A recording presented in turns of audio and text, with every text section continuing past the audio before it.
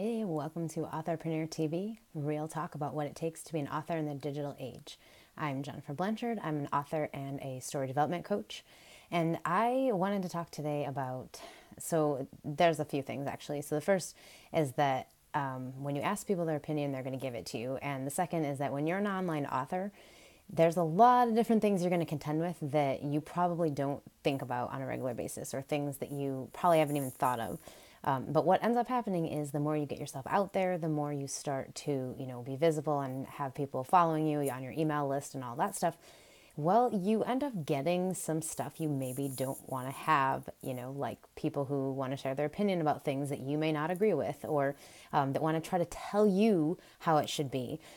So today it was a great example for me. I actually came up with this idea the other day for something that I wanted to create.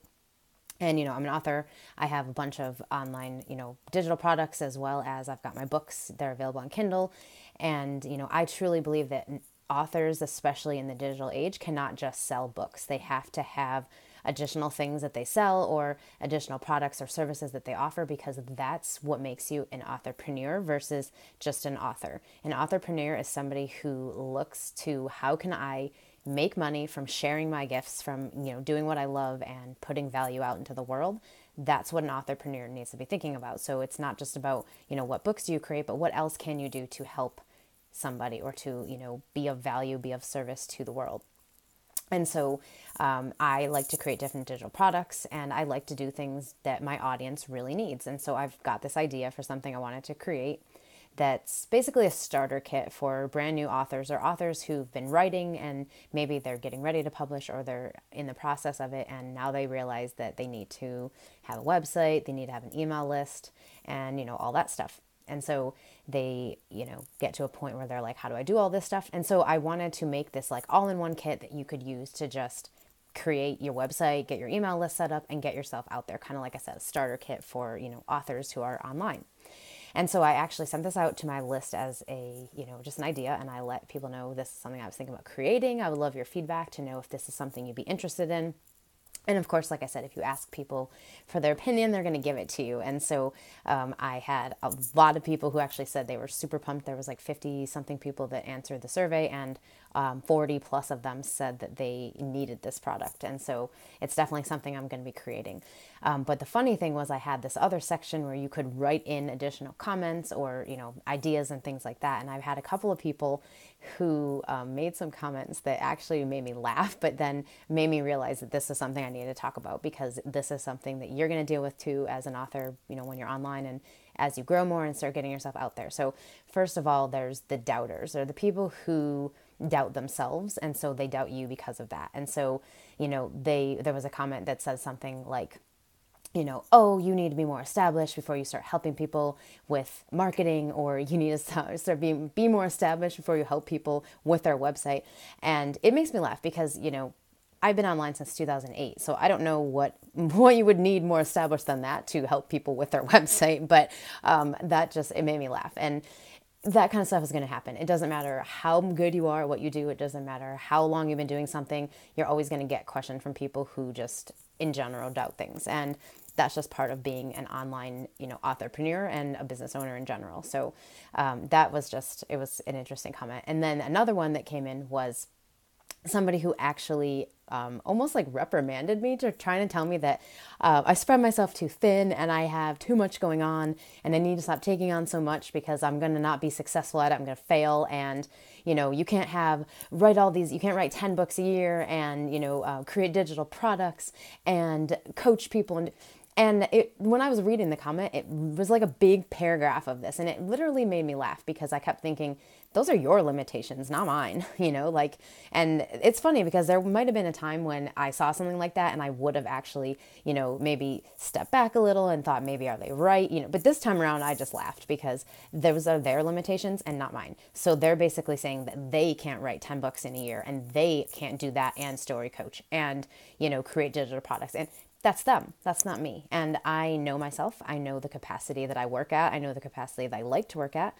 And I know that I'm a, content creating machine, and that I've always been that way. And so I know that that's just who I am. And so I like to take on a lot. I like to have lots of projects going on.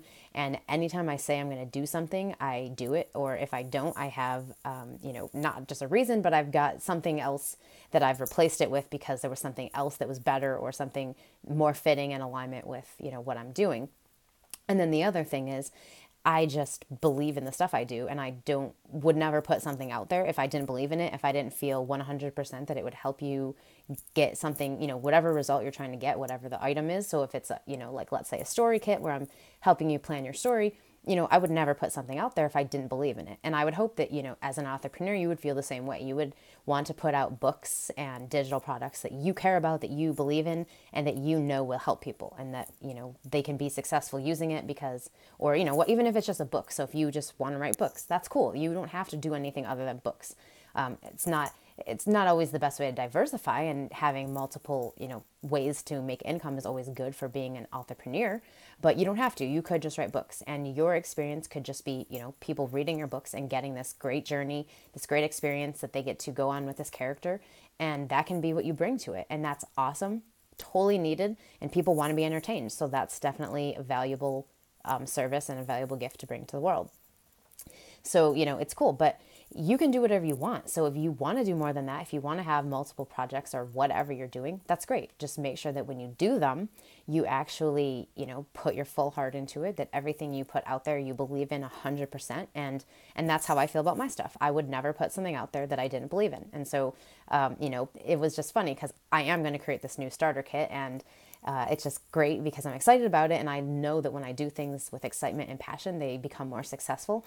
And so this person that commented, they definitely need to start looking at some of the limitations that they may have for their own lives because, I'm not going to let their limitations limit me. I believe in, just whatever I want to do. I know that I can be successful with it because I'm going to put my 100% effort into it, and I'm going to bring it to life. So yeah, and again, this is just kind of more of a jumbled video this time because I just had a few different things that were kind of going through my head, but I feel like all of it kind of comes down to just what it's really about being an online author. And something else, that this was a third comment that actually that I saw, and the person was basically saying, it's great that you're doing all this stuff, but I don't want to keep, not that they didn't want to keep hearing about it, but almost like they don't want you to sell to them. It's like, I'm glad you're doing all this stuff, but I don't want you to tell me about it all the time. Or I don't want you to, let me know that it's available or that I can buy it. They didn't want me to sell to them, basically. And, this is something that I've had issue with because I'm, first of all, I'm a writer. And so as a writer, you don't think selling is like the thing you have to get good at. But the thing is, when you have books available, when you have stuff out there that people can purchase, you have to know how to sell, and you have to be good at being able to tell people about what you're offering and offer them the chance to buy it if they want to. And so I take that comment as, it's almost like, again, it's about people's limitations. So they wouldn't want to be selling stuff all the time, so they don't like me doing it. It's always a reflection, so that's kind of how I look at things. But the bigger thing is, think about it with, and I think this just comes from the fact that, you're a single person, an authorpreneur brand, and it's really just you. And so people don't take it as seriously as they would, a bigger brand. So it's like if Apple, sells their phones to you all the time, you're not going to say to them, Apple, I'd really wish that you stop selling your phones to me. Or you wouldn't say, Apple, I really think you need to stop spreading yourself so thin because you're not going to be successful. And, and the whole thing is that that's just somebody's opinion, obviously, but you would never think that or say that about a big brand like that. And so that's one thing that I've had to work on as I've grown my business, as I've grown as an authorpreneur, is realizing that I have to treat what I do as seriously and as, just big as I would if I owned Apple, or I would if I owned, another big company that's out there, because it is a real company. You as an author brand are a company. You are a business, and you have, products, whether that's your books, whether that's, if you do trainings or if you create other digital products, whatever it is you're doing, that's all part of your brand, and it's all part of what you sell as, your products and your business. And you have to treat it exactly like you would if you owned a business. That's the idea of being an authorpreneur. That's really the biggest difference between, being an author and being an authorpreneur. An authorpreneur is somebody with an entrepreneurial mindset. They're thinking about, how can I take what I'm good at, what I know how to do, the services, the skill sets, how do I take that, package it in a way that's valuable for somebody else and that I can make money from? Because that's what it's about. If you don't want to sell your books, if you don't want to make money as an author, that's fine. But then you're not an author. You're just a writer who, publishes stuff for free, which again is totally fine. But you're here watching this video because you want to make money from your books. You want to make money from, whatever it is you want to create, whatever creative projects you want to put out there.